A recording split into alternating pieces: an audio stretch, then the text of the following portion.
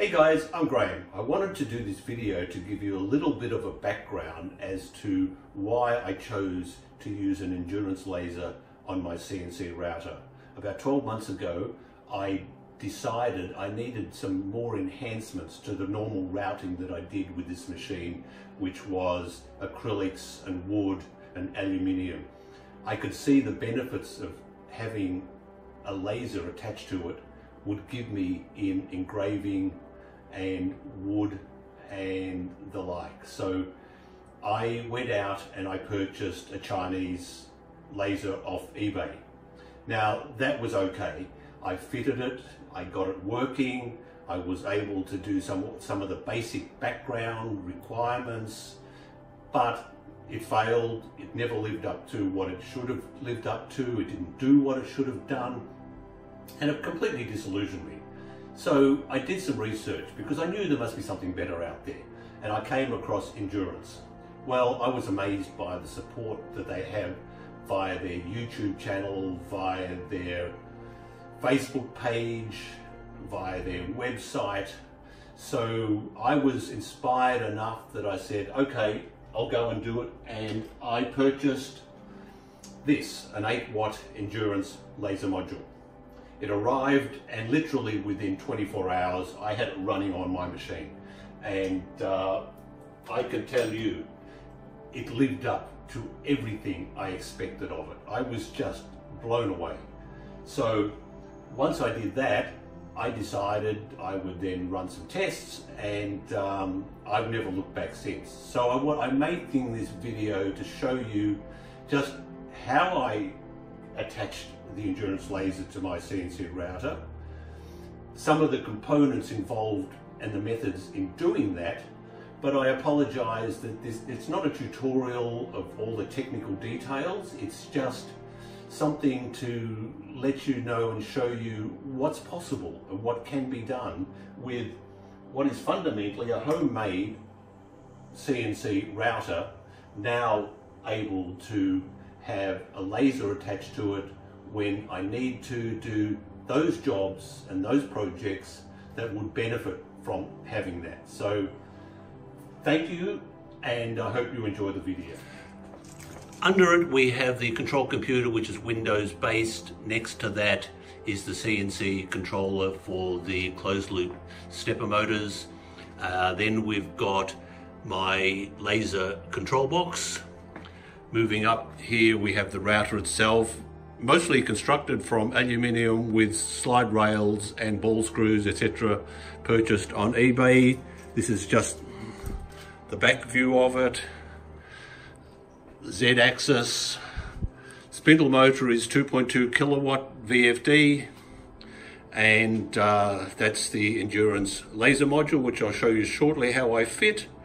Next to it we have the computer screen, which is Mach 3, and I know it doesn't look like a Mach 3 screen to most of you, but I customized my own Mach 3 screen, did all my own graphics, and customized the buttons to suit. This one particular is up here, the laser, and there is a separate screen for when I'm doing CNC routing. Below that, that's the Vfd controller for the spindle motor, and here, down here, we have obviously my laser protection goggles and a pendant for manually controlling the XYZ motor positions and zeroing everything perfectly. Down here we've got the Cyclone vacuum extraction system. Mostly that's required for when I'm normally routing acrylics and wood, so that it basically separates and I don't get anywhere near the dust that I would normally get. The hose goes up over the ceiling and down here and is quite flexible. I also use the extraction system for when I'm doing laser work for getting rid of the fumes, and I'll show you some details about that and how I do it very soon. 8-watt Endurance laser module fitted to a bracket system, which allows me to attach it under my normal spindle, so I don't have to remove everything. It's very quick.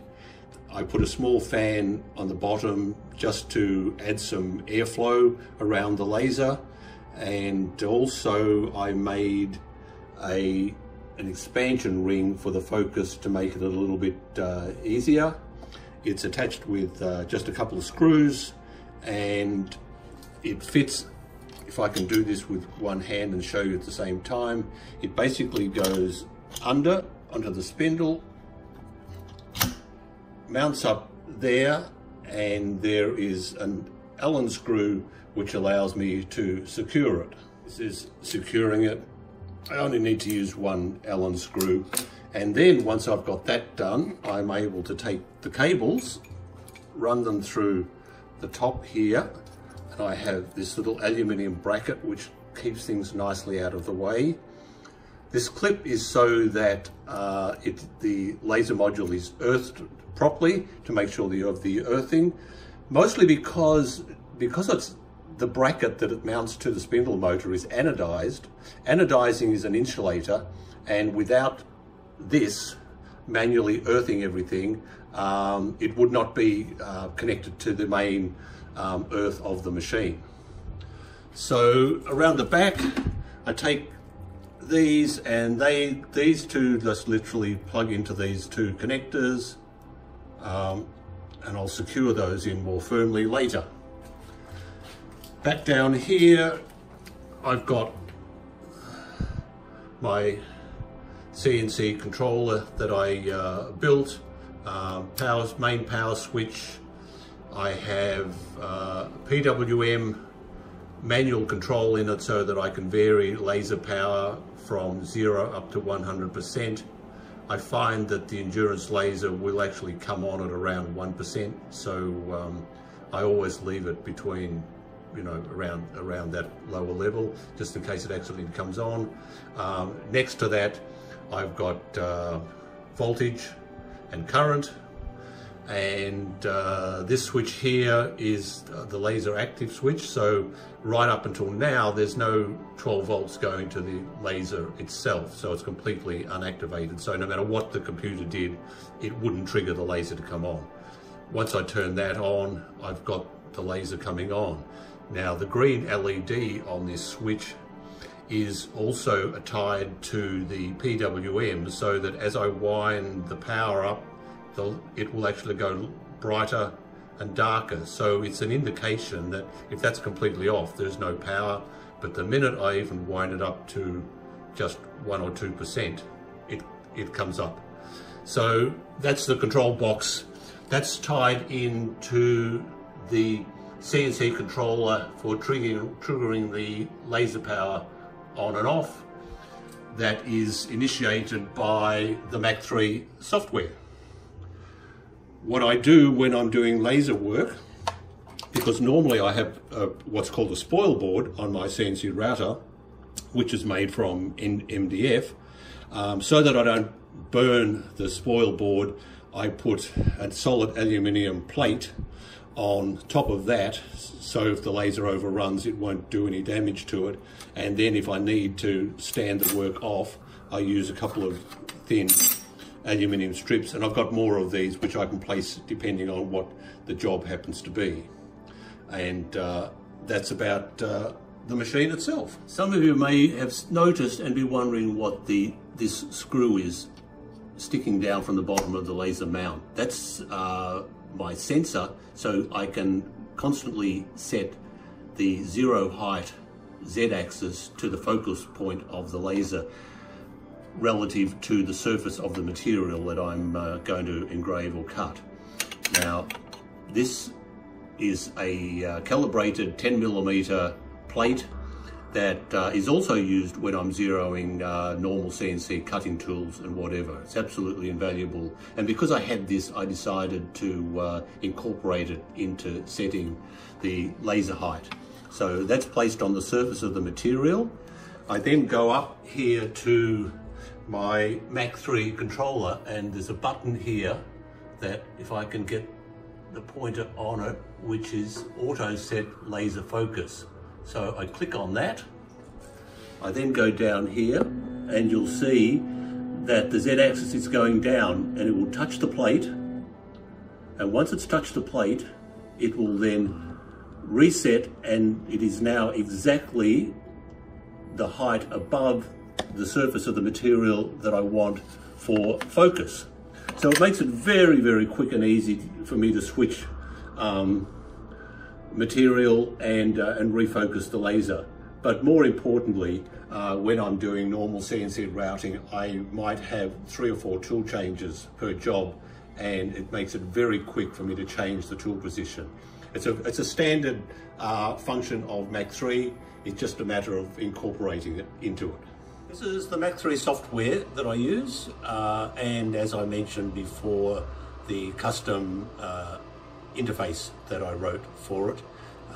So if I go to hit the reset button now, which makes everything active, and over here I've incorporated a laser on and off button. This is a manual control for when I want to focus the laser or zero the laser onto the workpiece or whatever. So I hit the on, it'll come up with a warning to make sure that I know what I'm doing and that I've got the laser set at low power. Hit yes. We go quickly swing down here, you'll see that the laser is actually powered on, but it's only like about 2%, so it's not actually going to burn anything. Coming back up here to the software, I manually turn the laser off, and I've got something loaded here, just a quick demo program. Now that I've got the laser all set, zeroed, everything's okay, I just hit the start button and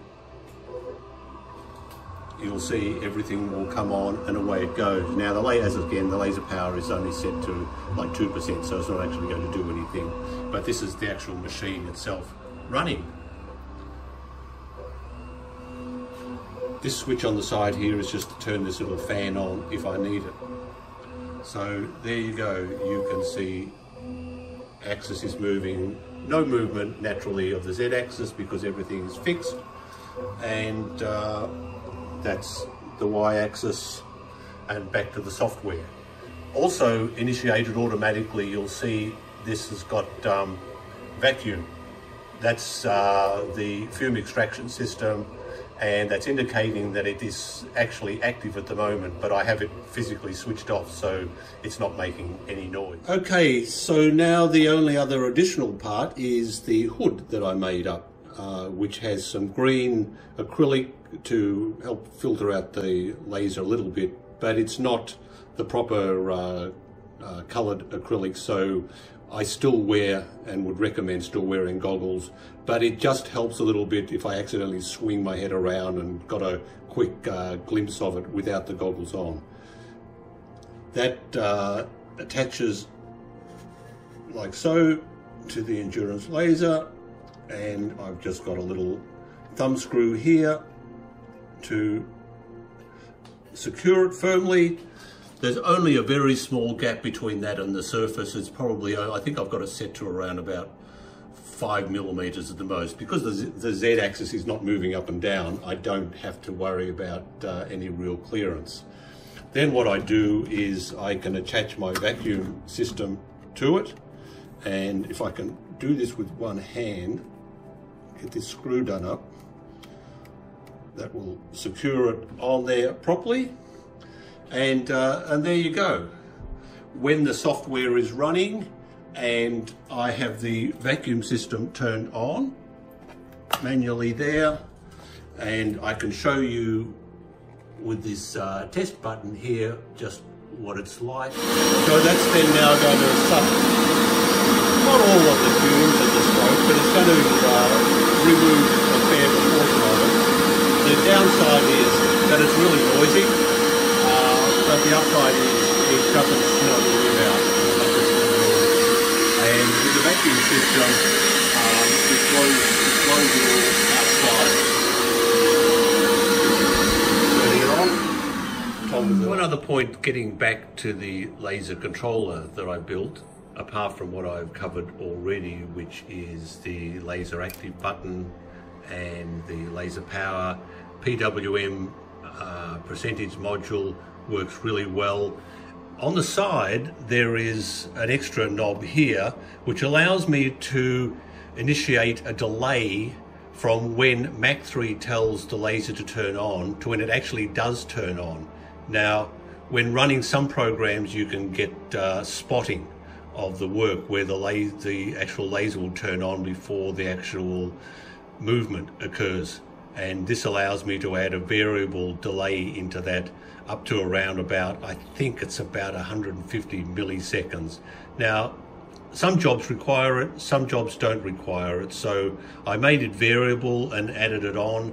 And with other people running different sorts of programs that are not Mach 3 based, you won't have that problem. And I believe that Mach 4 doesn't have this delay problem, but Mach 3 does. So I took some measures to try and help counteract that. In case you're wondering, to create my jobs and generate the G-code, I use Vfd Aspire, the latest version.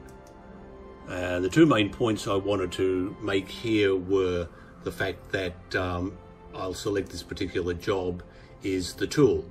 When you're using Vfd Aspire to create a laser tool, at the moment you basically just create it as if it was a standard end mill, but you set up certain parameters that indicate to you that it's a laser. So the first one is the name. So if I go laser 8 watts, you can see I make a note here, and the diameter is basically what I'm guessing the diameter of the laser beam to be, which is around about 0.1 millimeters.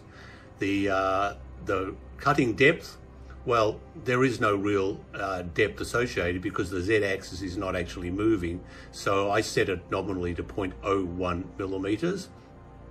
The step over, that can vary a little bit depending on if you want to do, you know, multiple sort of higher burns with material.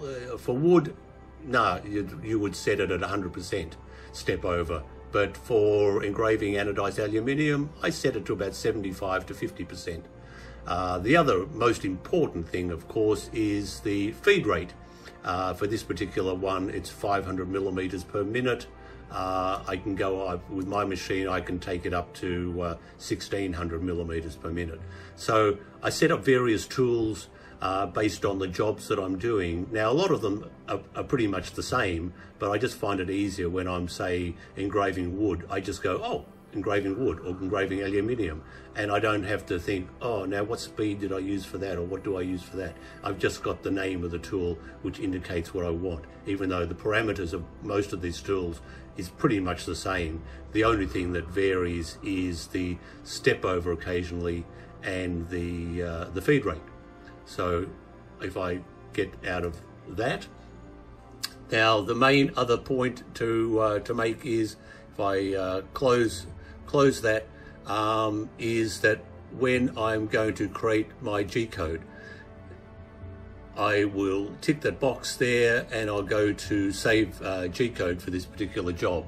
Now if I zoom in here, with Vfd Aspire, you've got various post processes depending on what sort of job you're doing. So I can run a knife on mine for knife cutting, laser, mill, or pen if I wanted just to draw something. So for laser, I select laser here. I wrote this post processor so that it specifically does things like doesn't move the Z-axis. It knows what to do with turning the vacuum extraction system on and off. It knows what port to trigger the laser on and off. So that's very crucial. So now if I click save on that, it would save G-code that actually suits me doing laser work, as you would have seen when I ran this program just a few minutes ago.